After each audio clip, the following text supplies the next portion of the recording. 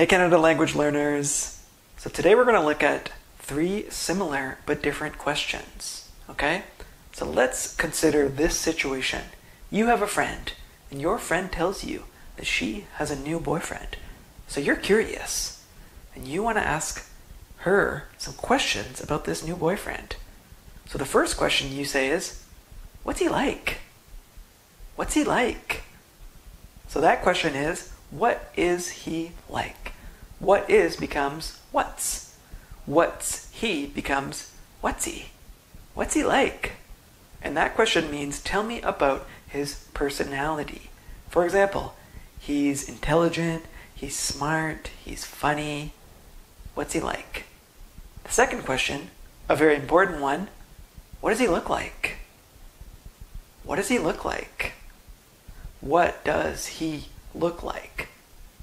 So what does becomes what does. What does. What does he look like? What does he? What does he? What does he look like?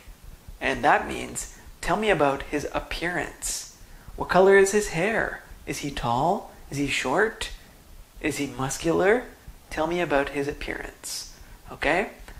So, and then maybe your friend tells you, oh, her new boyfriend is having a party this weekend and he wants to invite you. And maybe you want to bring something. You want to bring a present. So you ask your friend, what is he like? What does he like? What does he like? You want to know what kind of things he likes. Maybe he likes wine. Maybe he likes cheese. You want to know so that you can bring a good present. So let's review those questions. The first one, what is he like? What's he like? Tell me about his personality. The second one, what does he look like? What does he look like? Tell me about his appearance.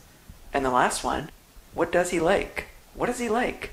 Tell me about the kind of things that he likes. So, in the comments, to practice, I want you to write these 3 questions and then give me a possible answer to each question.